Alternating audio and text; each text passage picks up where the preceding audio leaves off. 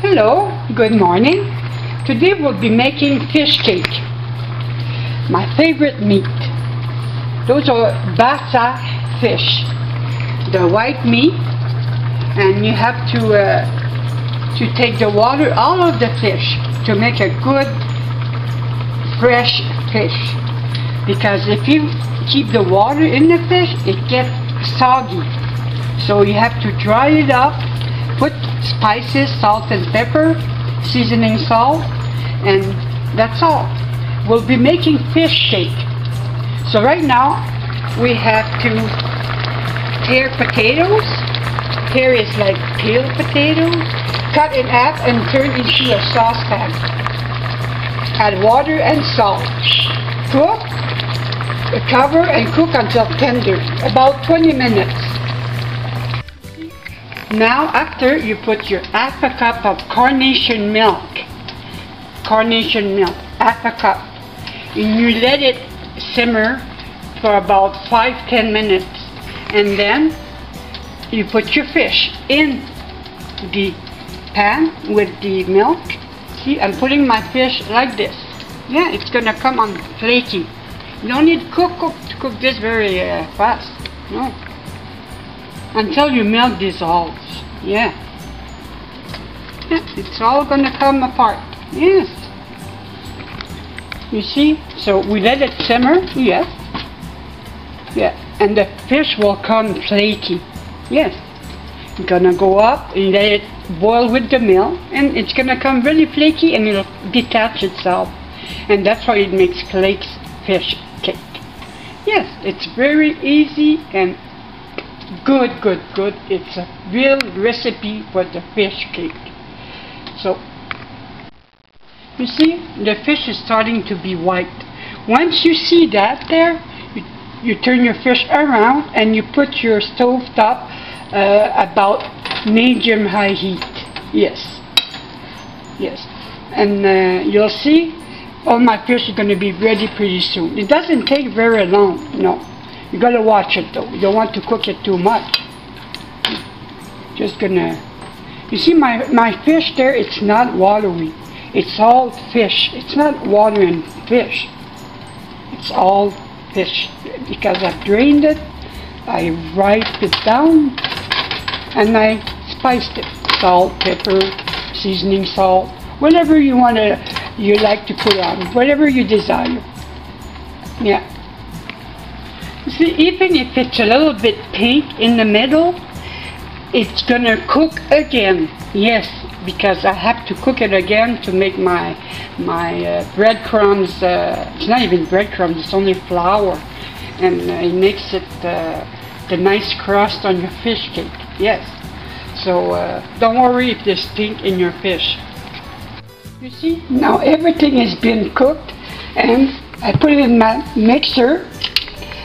Put a little bit, 2 tablespoons of butter in it.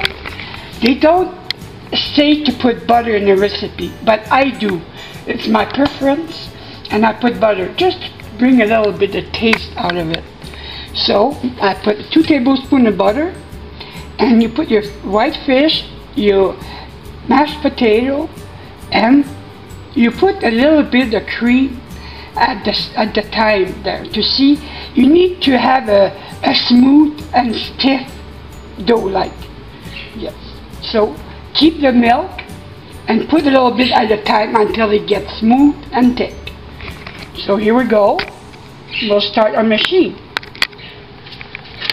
Now, so you gotta let it cool a little bit to make your dough a little bit stiff. It's gonna be stiff once it's cooled off a bit to be able to handle your patties, your fish cake patties.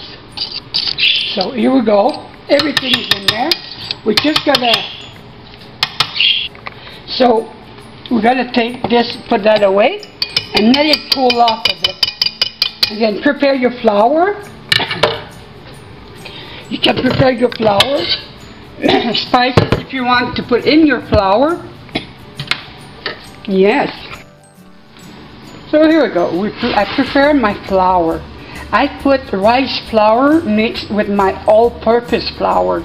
I put half a cup of white purpose flour, and then I put 2 tablespoons of rice flour. But it gives that crisp that you want on your fish cake.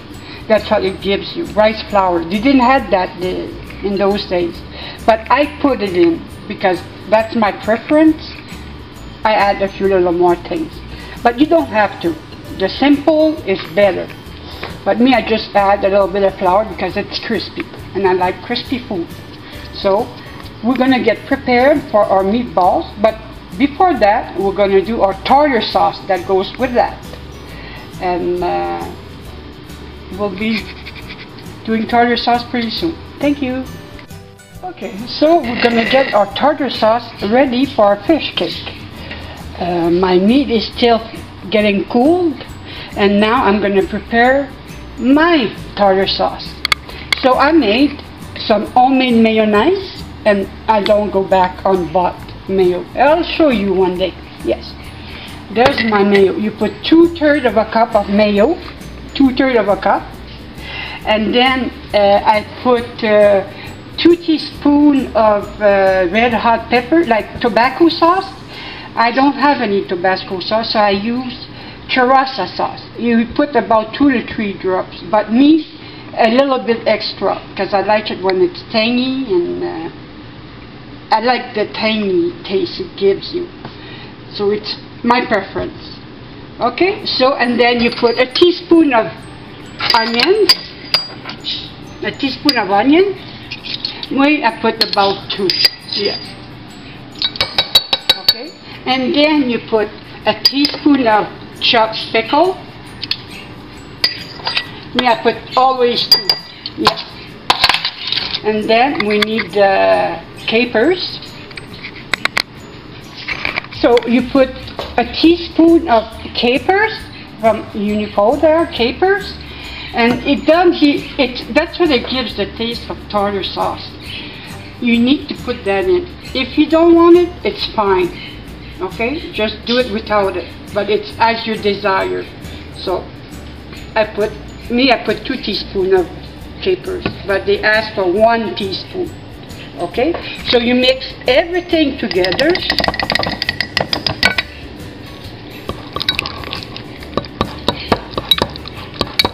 It has to be a very good, and this is the best mayonnaise in the world. Yes, Hellmann's there. I'm going to feed them with my mayo. No, it's only a joke. Okay, it needs to be mixed. Everything, and it's so good. Yes, it's not white because my mayo is not white. It's half yellow, half white, and that's what it gives you. Yeah, and that's it. Yeah. You want to put a little bit of salt, so you'll have enough salt on your fish. So there we go.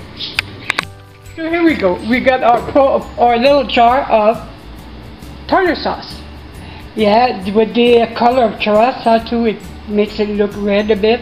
Yes, but it's good when it's in 2 weeks in the fridge. Yeah, it's really good.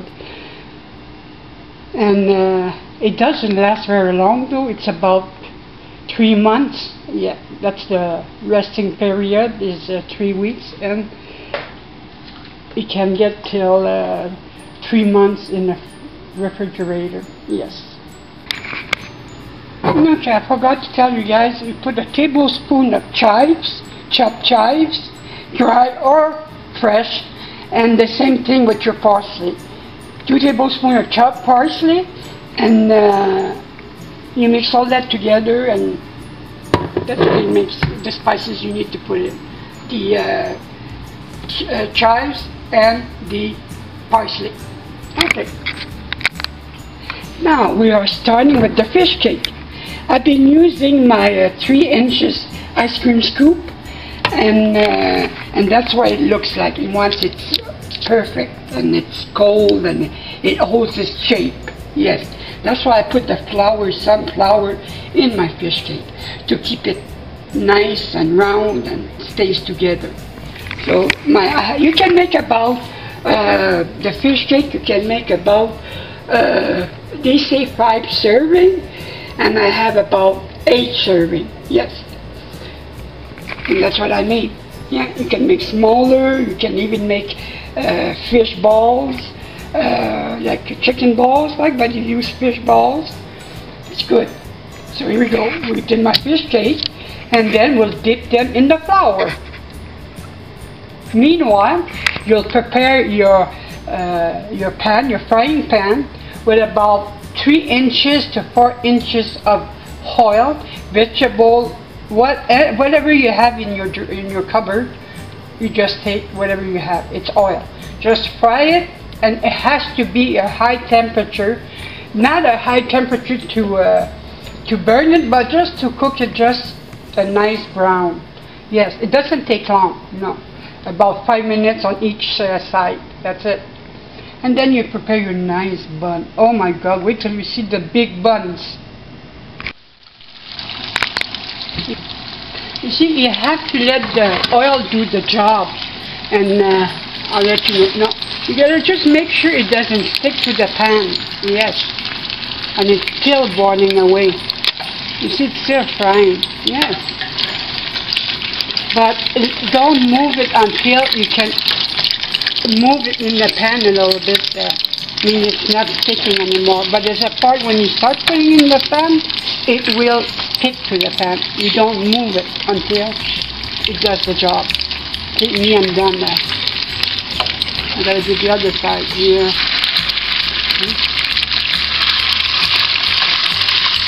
Oh, here we go. There's our fish cake of the day.